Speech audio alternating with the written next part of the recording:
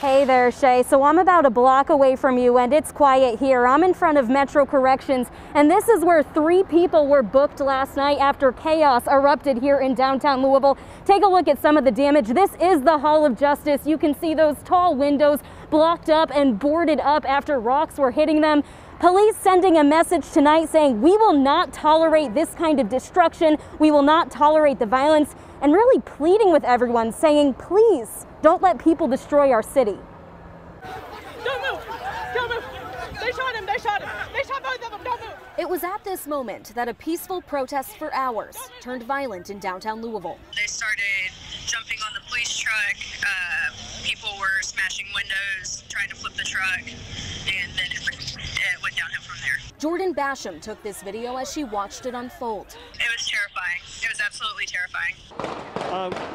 Police say 7 people were hit after shots fired by members of the crowd. 2 are still in the hospital. No officers fired their weapons. But they did respond with tear gas. It's only to enable officers to reach victims and provide medical aid. Our cameras captured a back and forth between police and protesters who started shooting off fireworks towards officers and chucking glass bottles over the crowd, one of them cutting a Metro Corrections officer's head open. Ended up getting 21 stitches, 7 inside, 14 outside.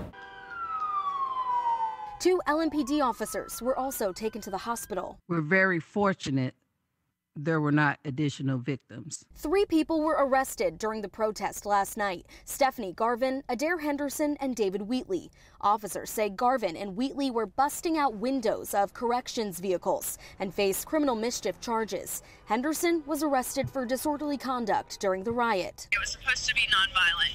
It wasn't supposed to end like that. Metro Corrections FOP spokesperson Tracy Dotson talked about the control officers are trained to keep when protesters come face to face with police. It's important for peace officers and public safety officials to not let those buttons get pushed and do that basic duty of preserving life and property while still allowing peaceful protesters the opportunity for their voices. LMPD has canceled all days off for officers as a way to prepare for the protest that again does seem to be very peaceful behind me. We've also learned this afternoon that they have enlisted help from the Kentucky State Police. Reporting live in downtown Louisville, I'm Heather Fountain, WHAS 11 News.